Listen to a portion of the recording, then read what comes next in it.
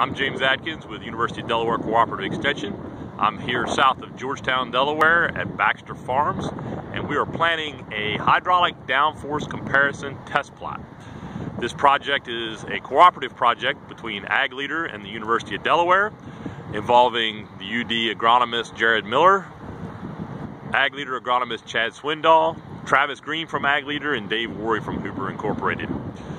Today we will be planning 6 different downforce plots that range from light downforce with uplift springs to heavy downforce without uplift springs.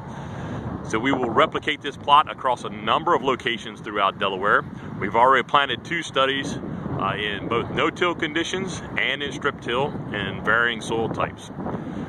So today we're planting into a vetch and henbit cover crop, and I'm going to show you a little bit about how the planter works and then get inside the cab of the tractor to show you how the plots are actually planted and what the downforce readouts look like. Let's talk a little bit about the planter itself. This is a John Deere 7200 planter with several upgrades. This was originally a 16-row planter that we cut down over this winter to be a 6-row planter. One of the first things you'll notice is it's been upgraded to shore drive electric drives for each unit with a V-set meter running off vacuum. This is our downforce actuator here. Now these are on each of the 6 units. We have uplift springs installed right now. Later I will be taking those uplift springs off to look at 3 levels of downforce without the uplift. This is a solenoid for our in-furrow application. Around on the front side, this tank on this side is running a 2x2 fertilizer application. This is a unit mounted fertilizer, 2 inches below and 2 inches beside the seed. And there's our modules that control all the planter drives and swath control for the fertilizer. Here's our downforce manifold that controls the downforce applied on each of the 6 units separately. On this side is our tank for our in-furrow application.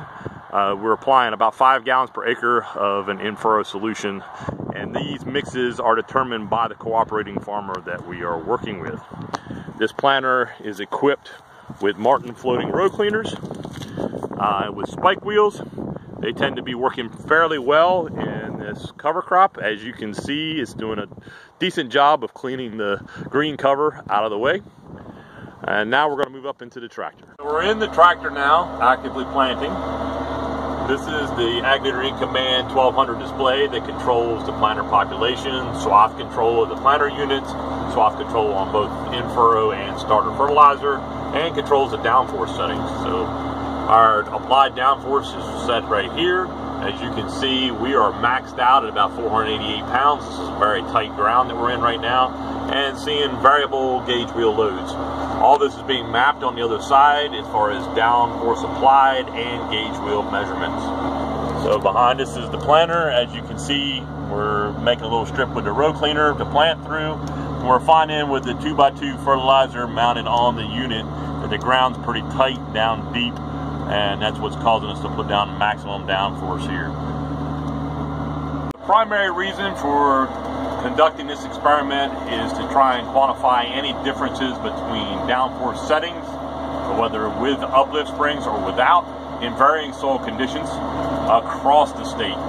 And the idea behind this would be we can tag a number of potential yield increase, emergence dates, that type of stuff, to the various downforce settings to give a farmer a return on investment number as to whether this equipment can benefit their operation. We'll be out here multiple times throughout the season. We'll be out here about 5 days from now doing emergence counts, 2 days later, 2 days after that, and then flying periodically with drones and getting satellite NDVI imagery. At the end of the year, we'll analyze our yield and try and come up with some economic numbers here. Thank you for listening, and have a good day.